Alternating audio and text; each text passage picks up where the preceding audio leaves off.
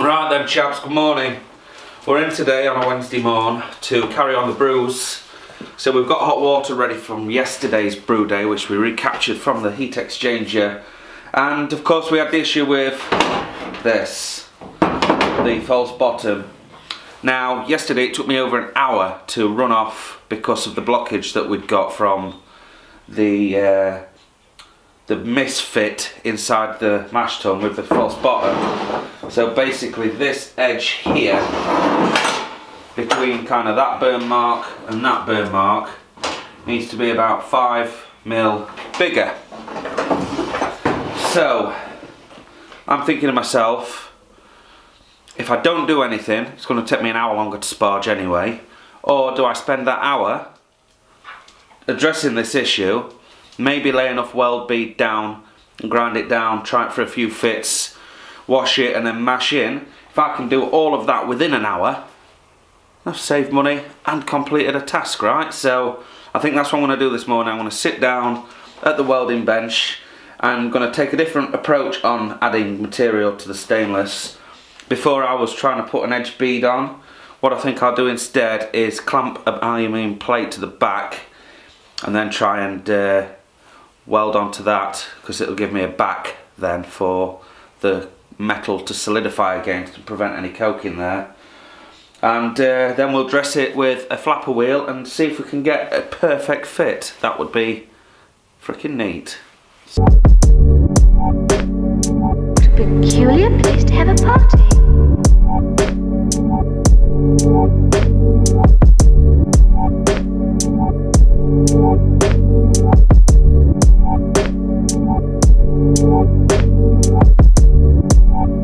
And come out the other side where people walk upside down.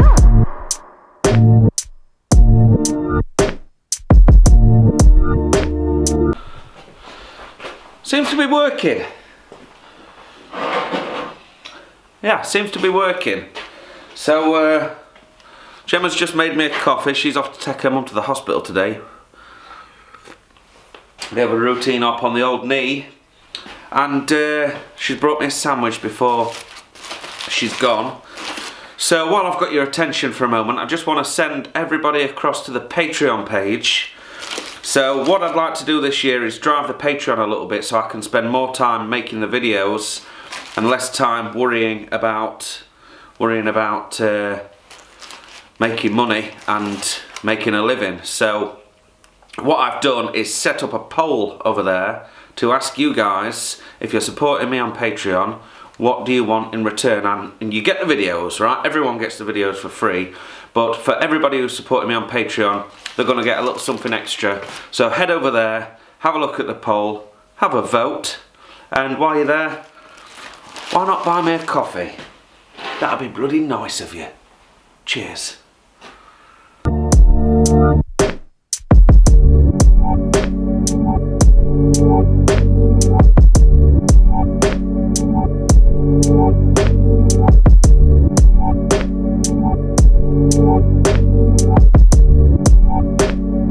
Took me way longer than I wanted it to. I've cracked it. I don't think there's a gap any bigger than 2mm around the edge.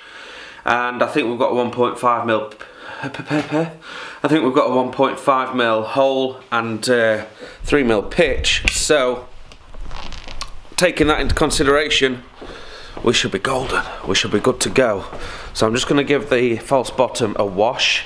Rinse out the mash tun just in case there's any grains of stainless in there, any filings, which doesn't really matter, let's face it, it will settle out in the boil kettle, but yeah, much tighter around the edge now.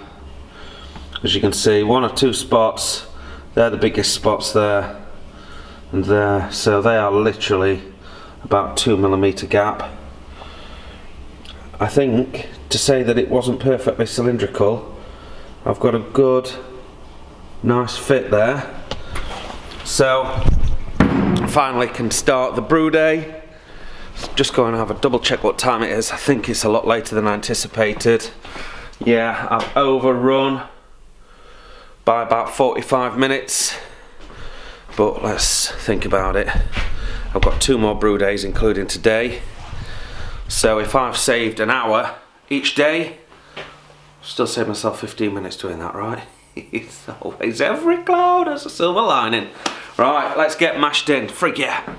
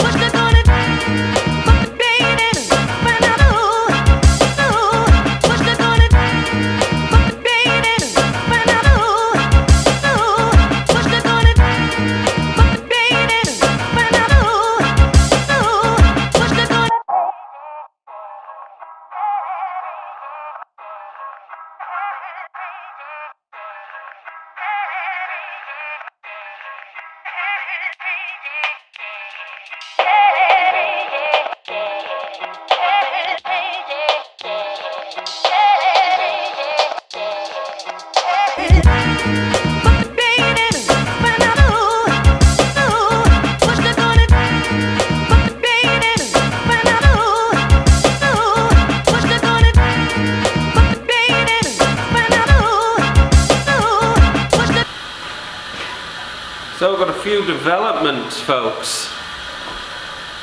I decided to do the coconut shy, so in order to get more coconut flavour out of the toasted coconut, I went and picked myself up a, well, Gemma fetched it for me, a food processor, and we've run the coconut through there.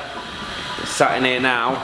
I wouldn't say it's a fine powder, but it's about the size of oats, porridge oats, if you know what I mean. So hopefully that shouldn't be too much of a problem to get it out of the boil kettle. If you remember last time Tom was here, we had to try and get all of the oats, all of the coconut out the bottom of the boil kettle with a pokey stick. There we go, look at that. Can you see the condenser flue kicking off a little bit, look. Created a little bit of pressure in there. It's released a little bit of steam. So, yeah, I'm just going to digress slightly and talk about the condenser for a moment, because whilst it's working very well, I think I could probably do with a bit more water to create a bit more of a vacuum in the flue. The water's coming out cold, so it's definitely doing that part of it, no problem. But I could do with a better seal actually around the top of the tank, so that it's got no choice but to go through the flue. And what I've done as well down at the bottom, I've just loosened one of the nuts. I think I explained it on yesterday's vlog, to allow so there's no pressure in the chimney, so it naturally wants to go to the chimney rather than push out of the sides. Very strange though, because I've got the energy right down at 30%. So we've got 24 kilowatts on there, but we're only using 30% of it. So my maths is going to say we're boiling with about 9 kilowatts, thereabouts, 8 to 10. So I think it's pretty impressive that it can hold a boil for 500 litres at that, with that amount of energy, whereas previously we were sort of up at 80% when it was open top. So I guess time will tell whether there is any evidence of diacetyl in the beers. The last two batches that we put through, the bitter and the vacant, they're on the bar now. I've drank them myself, and I think even Froggy's tried it on the weekend, and we think that it's a particularly good frickin' batch of vacant, you know. So no adverse effects on flavour, but that's what troubles me. Just as it keeps puffing out, the smoke just keeps puffing out. I don't like it very much, because we are still getting steam in the building. So I might just revisit how the lid is attached. Maybe that will resolve the issue. Right, so second development that I've got as well is I might possibly have a log burner from a chap I know through social media. So if it comes to fruition, I've got to find somewhere to install it, because I really need it installing. I'm freezing in here. I mean, it's uncomfortable for like the tip of my nose. It's got to drop off, man. So one of the places where we could possibly install this is, that was a bit quicker than I wanted it to, is up there. So above that window, that actually goes outside. You can see around the back, the black corner, just in there, that goes outside, up and round. So it's sort of, what's the word you'd use? It's sort of been lagged on the outside, not with flashed. It's been flashed on the outside, and that's the highest point of the roof of the building. If you get where I'm coming from, I can't put the chimney out through the workshop and up there because it's like a little cul-de-sac eddy area where all the smoke's just going to hang around, and there's nowhere for me to get a stack high enough. So it literally is like this wall is kind of my only option, which isn't great because it's one of the most difficult places on the roof to get to. So I could kind of, I don't know, maybe install the burner in here somewhere and then just send the flue. Can you send a flue sideways? I don't really want to. So yeah, I'm gonna have to kind of address this issue because I'm not sure how we're gonna duct any smoke out. In fact, I can show you a couple of photos. I'll put them in here, and these are a few photographs of the roof so you can kind of see what I'm dealing with. And yeah, I don't really want to be up on there doing too much work if I can help it, so it's a little bit of a tricky one. I mean, quite frankly, all I wanted to do really was heat the workshop, but this stove is a pretty substantial stove like, so fingers crossed we can get it up and running. We'll see. Anyway, back to the brew day.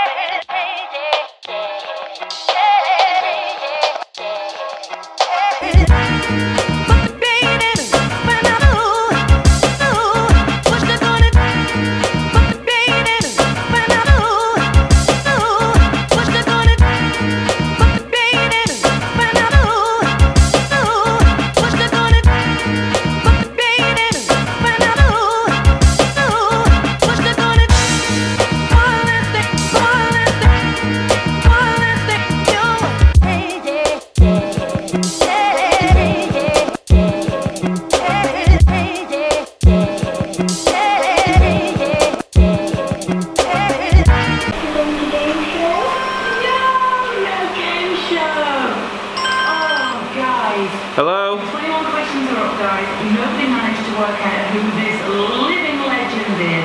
National treasure. We'll go through one at a time. Okay, so I've got one boil kettle out and I'm done. So if you want to come down, it'll go quicker. If you want to come down, and you can, I'll be about done when you get here. She is Okay. a blonde goddess, and she is indeed. Bye. Bye. Mary Berry, yeah! Nearly home time.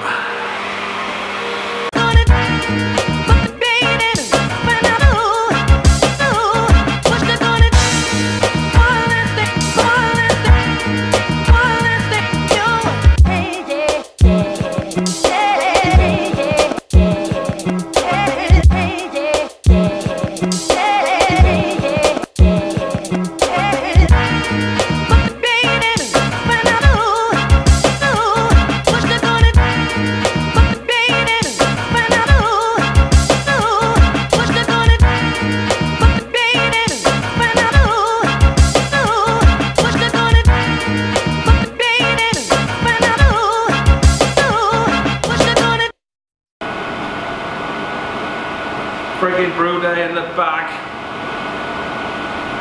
That wasn't bad for a coconut shy brew day, to be fair. Normally, getting that coconut out of the oil kettle is an absolute pig. Unfortunately, because we ran it through that food processor, it chopped it up into nice tiny little pieces, and I only had to sort of back flush the pipework once, and that was enough get it all flowing. So most of it's gone down the drain actually. It's no worse than you know, leaves being washed into the sewers on the side of the road. 5 kilograms of macerated coconut is not a problem I'm going to make for the sewage works. So that's gone out of my hair. One thing we do have to sort though is the growing problem of the grain. So that'll be Stubo's job in the next couple of days. Nip it up. Might even do it tomorrow or Friday, because we've got to go somewhere on Friday. All going well. There was an auction on BidSpotter for 120, yes, 120 second-hand casks. So I emailed Kegwatch, they didn't get back to me in time, so I took a lucky punt on it anyway. I managed to pick them up for 60 to 70 quid total, I mean for 120. So even if half of these do actually belong to somebody else, like Molson Coors or something like that, they can have them back wherever. But the rest of them, I believe, are from a legitimate sale. They've come from a legitimate auction company. I've got a purchase order and an invoice, so I'm in the clear. But yeah, you've always got to be careful with these kind of things, because if they do belong to somebody else, I'll do my best obviously to return them. But I think I've just got a bargain, I think. So we'll go on Friday, check it out, have a look at what we've got. And yeah, you never know. Might be able to make an underback out of one of these kegs, eh? Right, wrapping it up, lights off. I'm off home, see you tomorrow.